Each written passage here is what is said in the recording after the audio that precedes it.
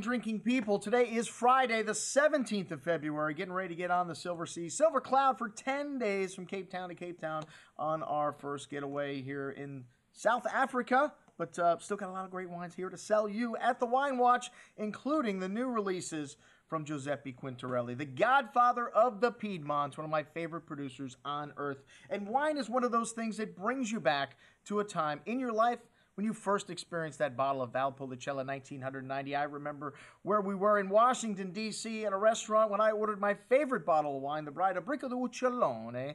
I just like to say that. My wife, Tony, actually we were getting married on this trip, and the waiter said, we do not have that wine.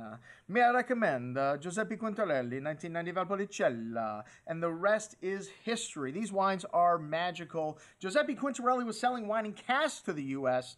50, 60 years ago, 100 years ago, and one of the benchmark producers, not only in the Veneto, but in the world. Fortunately, he's no longer with us, but his next of kin is, they're taking care of the show. I remember our visit there, everything done by hand, the labels put on by hand, and he's got these big, huge Slavonian oak vats, and on them they're labeled Amarone/Recioto, and the woman who showed us around was so nice. I said, what does this mean? Is that Amarone or Recioto? She says, well, the fermentation takes us so long.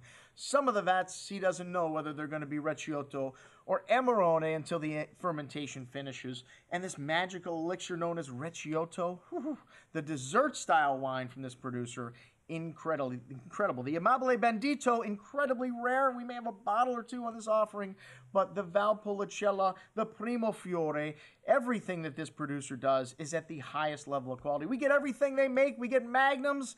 I haven't had a 3-liter in a while, but we did get 3 liters in the past. And you know, when I like a wine, we get in all sizes. I may even my half bottles, but Quintarelli does not make them other than in dessert wine, which we do have in the store. And the Amarone, the current release, the 2008, we've got 2008, 2006, 2005, Rosso Caro Merlot, which is a single vineyard Valpolicella, pretty much the exact same thing as the Valpolicella. These wines both have this incredible potpourri, floral aroma to them, this wonderful red cherry fruit, and just that essence of what the Valpolicella is all about. And you get that little clay kind of Play-Doh minerality, something I say that the wines of Amarone remind me of. But I'll tell you, everything on this offering, magic. Check it out, all the new releases and everything that we've got in the store. We've got an incredible collection from the godfather of Veneto, Giuseppe Quintarelli. I'm your host, Andrew Lampasoni, signing off for the Wine Watch, saying, remember, always drink the good stuff first.